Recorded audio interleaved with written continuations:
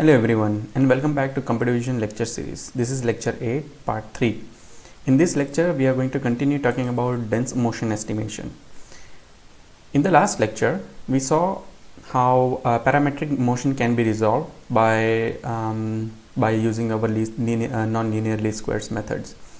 And for different transformation, for example, if the moment is a translation, or it's a Euclidean type, or is there a similarity type, or affine, or even projective, for each and every of these kind of transformation we can just use its related Jacobians as mentioned in this matrix form, and we can solve this Jacobian and find the unknowns, which is the moment or the motion vector, and then use it for computing your motion between the two frames or two images, whatever is the case. And today we are going to continue talking about how we can estimate optical flow and how many different methods can be used for calculating or estimating optical flow. Optical flow, after estimating, we can find the generic motion flow or the generic motion estimation of between your frames in the video or between two images. So the most general form of optical flow can be represented by this equation, where ui represents each and every pixel in your given image I0, and so using this error metric you can find the motion for or the optical flow for each and every pixel. So essentially this is very dense, and for every pixel you will have a motion vector. However, it's inefficient to compute. It's a highly complex problem, and it has a large number of unknowns, and we have not enough information available. And it's not always the case that we need this every pixel level information. The obvious solution we already know, that for each pixel in I0 we find some random some pixel in I1 with the same color, for example. So for every pixel you will have let's say if you are using an RGB color space with a range of values of 0 to 255, then you can have 256 color for every pixel. And so let's say you have a pixel value of 120, and you just have to look for that pixel value in your next frame to match these two pixels and estimate the flow between them. But let's say if you have 1 million pixels in your input image, then there will be in addition with 256 color there could be many solutions. And it's not necessary that every pixel will have a unique solution, because there are only 256 colors. It is highly likely that for every pixel value you have thousands of matches. So this obvious solution will not work. So we move a bit ahead and think in terms of patches. So how do we do patch based optical flow? So instead of looking in the neighborhood in the whole image for a particular pixel value, we look at patches as well. So you have to define some patches in advance, and you have to find these patches in the next image and compute the optical flow between them. So in patch based approach, basically instead of for every pixel you have a local neighborhood for which you determine the optical flow, or its pixel for its determine the neighborhood to find the optical flow. What it means is that you fix your neighborhood in your reference image, and you look for that neighborhood in your target image, and when you find these matches, then you compute the optical flow for your given pixel value. Okay, you can use this patch based approach using the same algorithms as we have discussed before. You can also use image pyramids as a feature extractor or feature scaler to use patches. So if you reduce the image scale to the coarsest image scale, there it's easier to form patches, and then you find optical flow for that using this patch based approach, and then compute it for your whole neighborhood of the pixel, and then slowly scale up, and then you refine your optical flow vector as we have discussed in the previous part. and in an iterative fashion, and so on and so forth, and you will find for your original image scale the final optical flow value for each and every pixel. However, this problem is not the most efficient, because let's say if your movement is too high, or if the frame difference between the two frames for which you are calculating the optical flow is too high, maybe a new object appears. For example, a very good scenario is monitoring traffic, right? If you're trying to take two images separated by a few seconds, there are a lot of different new cars or automobiles coming into your image frame, and a lot of objects which were there in your previous frame have left. So because of these occlusions, because of this addition and removal of new objects, because of this motion, it's not always easy to go with the patch based approach. So for patch based approach, let's recap in a way what we did before for feature matching or feature extraction is to find this reference patches, right? You have to find this features which are matching in these two different images, and then you define this local neighborhood using these features, and then you find the optical flow based on that. So the natural question comes to the mind is what features are the best, right? And we have seen this before in our feature matching feature extraction lecture series. Is if you take a low textured neighborhood, there is not much features here. So to define a neighborhood of these features is quite difficult. Okay, and it's not easy to find a translation from this region into a feature. So we need more distinctive or discriminative features such that it is easy to match the feature from one image to the another image. So essentially you're also trying to solve a correspondence problem by finding matching pixel values or matching feature values, and then you find optical flow for each of your pixel for that neighborhood. In the edges also it's a bit better than using any low texture regions, because in edges if you go in this direction then the features do not change as much, whereas if you go in the horizontal direction, the perpendicular direction to the edges, then the features will change dramatically. So this direction can be used for patches, for finding these patches, but you might end up in similar errors, because if you find similar edges somewhere else in the image, then then your correspondence is incorrect, and ultimately your calculation or estimation of optical flow will also be incorrect. So we go basically towards more higher textured regions which work the best, which we have already seen for corner detection as well. So essentially what it is you find this sum of squared different surfaces at the three different image locations, when we have seen here in the high textured, near the edges, and near the low textured image.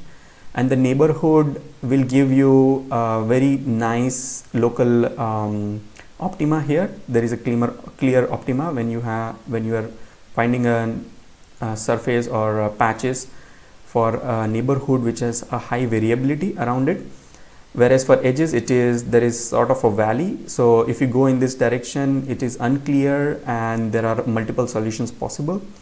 Similarly, if you are looking to in a low textured regions, you will get a lot of local minimas or local optimas, and therefore it's not a clear answer or a clear solution for your optical flow problem.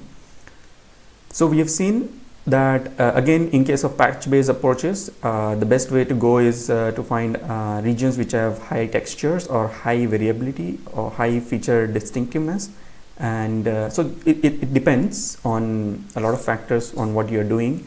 In this image, for example, it's clear to see that this region will have very distinctive features, and that should be the direction to go. Okay, so how do we the general optical flow without any constraints, without any additional information, prior knowledge, or additional parameterization, it can be represented as sum of squared differences of optical flow for each and every pixel in this form. This equation is quite naive, and this is shows the basic definition of solving optical flow is minimizing this error metric. But we can include some regularization ideas or some regularization constraint, because we know some things in advance, and we can use that to influence the error metric to reach an optima faster.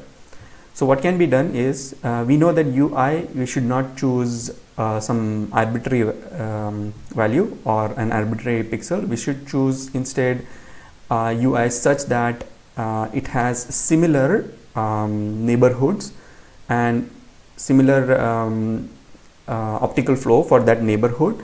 So if you have such a neighborhood, then you can add a regularization term that its neighbor in the neighborhood, all the optical flow vectors will have similar values, and therefore you can penalize the error metric using this information. So this is what it is called regularization. So let's say if you have fixed pixel value or a pixel location in your reference image, and you have defined a neighborhood of that pixel, and then you're looking for the same neighborhood in the target image or in the next frame, and you want to compute the error metric here. Okay, now given this assumption that the neighborhood of this pixel has similar values of optical flow, the changes of optical flow will be minimum, right? So we add a regularization term called the gradient or the delta, the gradient of UI of these neighboring pixel neighborhood, and we penalize the error metric, and it will gain a minimum value based on this neighborhood pixels. You can also include, instead of a gradient, you can include a delta of u, which is represented or is just partial derivatives in x and y direction. And if you take the partial derivatives in x and y direction in the neighborhood of UI, it is going to be minimum because it does not change as much as UI. And so this regularization constraint will bring us to the solution a bit faster. This is just one example of a regularization term that penalizes dissimilar UIs. However, there could be, depending on the problem, you can find different regularization terms. Another way of finding optical flow is layer based. So let's say you have a video, and this technique is more popular with animation, generating animations and movie making. So you have you have a video which has a feature length, and there are multiple frames which change over time, or they shift or they move. An example is given here on the top right corner. So the method approached here is that each layer is assumed to have a constant optical flow, and so the image is divided into different layers which separates each part of the image based on its optical flow vector. So what we do here, for example, so it will have one flow vector per layer, more or less what I said. So to just give an example, what is done here is, let's say these are the two different frames here. As you can see that the tree has moved from the left frame in the left hand direction in the right hand frame, and you draw this line, or you take the features along this line in both the frames, in all the frames in the particular video, and you plot them or you stack them horizontally in this direction. Okay, so when you do that, you see that the tree has a high the tree in the front, the features on this tree moves quite fast, and it's apparent from this motion as well that an objects nearer to the camera center moves faster than the objects away from the camera center, which also we have discussed in previous parts. So here it is clear that this tree trunk is visible, which has a higher speed of movement along the frames than the other parts of the video. So for example, the tree in the back, it moves slower, or it moves slower than the tree in the front. And using this information, you can assign specific optical flow values or optical flow vector per image layer, and then compute the overall optical flow, and hence you will get final motion estimation for your image. So the general approach for layer based optical flow is you take pairs of you start with pairs of frames. First you generate the flow vector, or which is the most coarsest or the most roughest estimate of the initial layers, and then you refine this layer across the whole animation to finally achieve a nice looking optical flow vector. When you look at this diagram here, it looks like you are looking at some segmentations as well. So based on this movement, it's easy to segment different parts of the image, and because if one object, for example this tree, it's a one single object, and if you track this tree across frame, you're essentially also indirectly solving segmentation problem. So the question here is, can we use this flow information, optical flow information, as a segmentation prior for solving segmentation task? It's something to think about. It's not part of the lecture, but it looks quite nice that how an optical flow generated for a video can also essentially be used for segmenting the different objects in the video. That was the most basic way of solving optical flow through layer based approaches. Many follow-up papers have come, and I mean, these days convolutional neural networks and deep learning has solved or created more better state-of-the-art solutions to this problem. For a good start of this kind of papers, I would recommend you to go and look at this paper here. They have given a good analysis of a lot of different state-of-the-art, and they have also produced nice looking optical flows which also look similar to segmentation. Okay, so motion estimation. So first we consider a simple motion flow, only translation motion, where the entire image moves uniformly in one direction, or a single object moves from a static background, things like that. And then we added more constraints to it, that the movement was not just translational, it was rotational. We added parametric motions, and then we added how to calculate dense motion estimation, which is finding vector, optical vector for each and every pixel in your image, having its own optical flow. We also saw how we did for patch based approaches, and then how we could regularize the normal generic optical flow equation. We also saw how we can do it through image pyramids in the beginning. So we have seen a lot of different methods for estimating motion, and in the next lecture we are going to see how we can solve stereo correspondence problems. So until then, goodbye. Thank you.